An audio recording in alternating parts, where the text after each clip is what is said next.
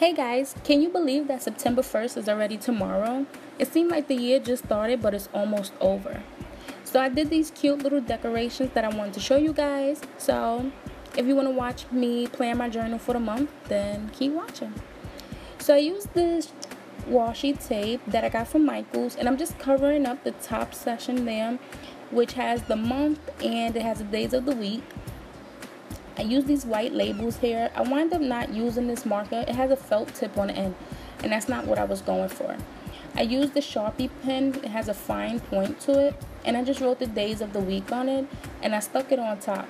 Later on, you will see that I removed that September 2015 off the top of the page. So I made these cute little cupcakes and my little mouse, and I'm going to show you guys how I made that. So first I was looking for some stickers, some music notes, and I want to use that with the cupcake.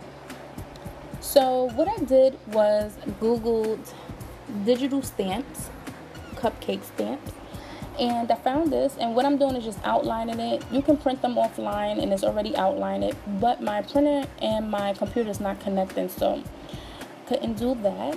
But once I finished doing everything, I went ahead and colored them in. I took some water, and at this point you might want to use some watercolor paper. You can use cardstock, it's pretty thick.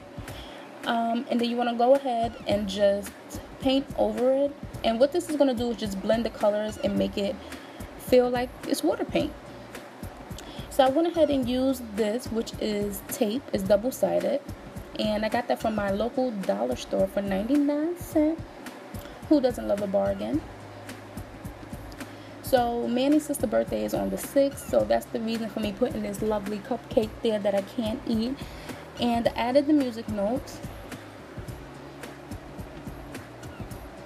By the way, our anniversary is on the 26th, so I'm excited about that. So I went ahead and put this banner there because I wrote on a planner last month, so I wouldn't forget anything, and I wanted to cover it up because it wasn't cute. So I added this little thing here. It looks like flowers. I don't like it now that I've seen it, but it's okay. So I took off this banner here, and I'm going to put it with the little mouse, and it says I love you on it. And I just take down the little mouse, and I take down the banner, and then I just wrote happy anniversary on it.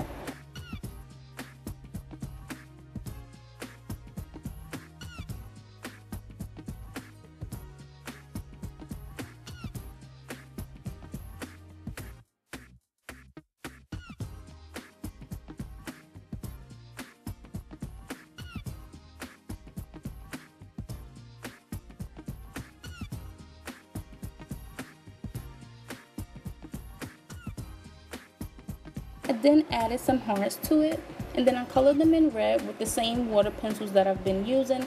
I just didn't add no water this time.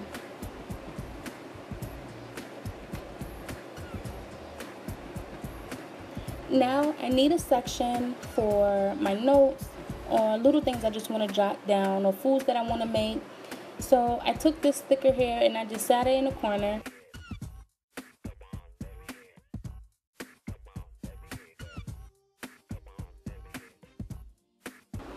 So now I'm going to use these folder labels, and you guys know I just finished forever, so my next 5 days is going to be a countdown to a period.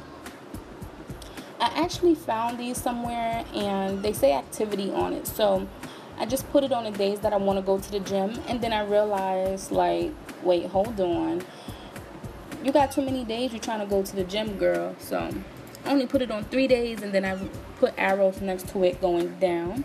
So some of you guys was asking me how I made my little journal cards. So what I'm going to do is make something like that. It's going to be like a little dashboard for this month. So you need some cardstock, some lamination sheets. I got the sheets from CVS, but somebody told me you could get them from your dollar store, so make sure you check it out. I'm using a white pencil to figure out where to line it up so it could fit inside the lamination sheets. I'm using my Martha Stewart paper cutter, but you can use scissors. This is just easier for me. And I'm using this which round the edges. I got that from eBay, and it took like 4 weeks to get here, but it was only $1, and it's really convenient.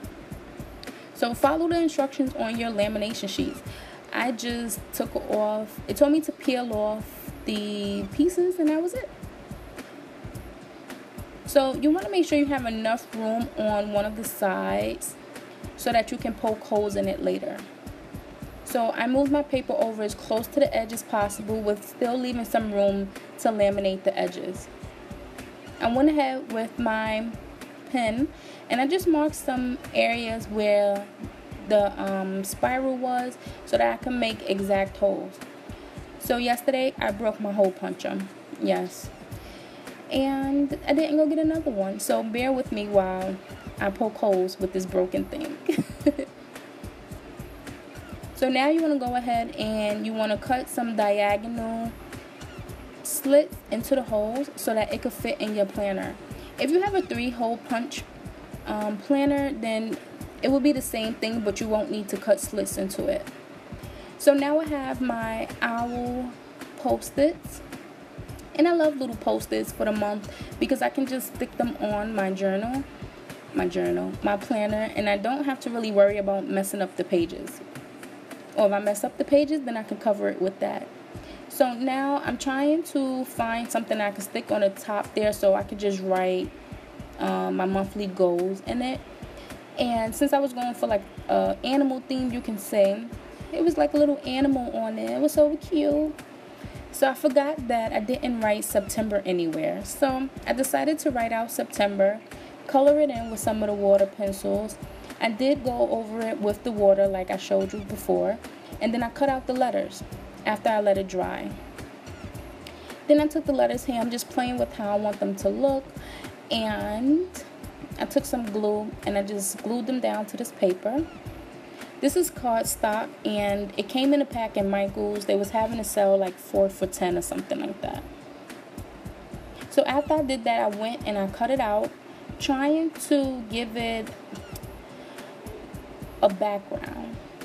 So that's how it came out, and now I'm just gonna stick it down on the paper. It was so cute. I really like it. I think I'm gonna do that for every month. It was so cute. Alright, so I made a folder. One of you guys was asking me how I made it, so this is for you. So what you want to do is take a piece of paper. Cardstock is my choice of paper. It's pretty thick, and what you want to do is take a piece of paper out your planner and you want to place it on top so that you can poke holes in it. Now what you want to do is take your pen or paper, your pen, and you want to make holes or dots where you need to put holes in it. Does that make sense? Okay, and then you want to do the same cutting like we did before in a diagonal manner, and it doesn't matter how close you poke the holes because you're gonna cut into it anyway. So I took this black and white cardstock and I just measured out how I wanted it to look. I took the ruler and just measured up everything, and then I wound up cutting it out. You do need 2 pieces of the cardstock because you need to be able to make both sides of the folder. So I went ahead and cut this out.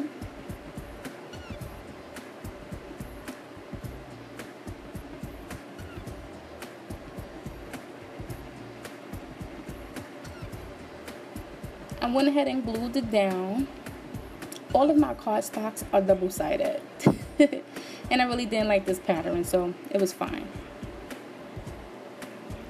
I would advise you to use a regular glue stick and not to use this one. It took so long to dry and my paper was kind of like crumbly on the other side. So yeah, didn't really like that. And it doesn't make sense to poke holes in the beginning until you actually finish this step. So yeah, learn from me. And make sure you don't put too much glue because you still want to be able to put your papers inside of the flaps here. Then I went ahead and put it in my planner.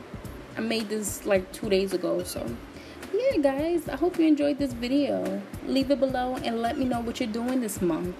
Are you guys going to have exciting days, family vacations? What are you doing?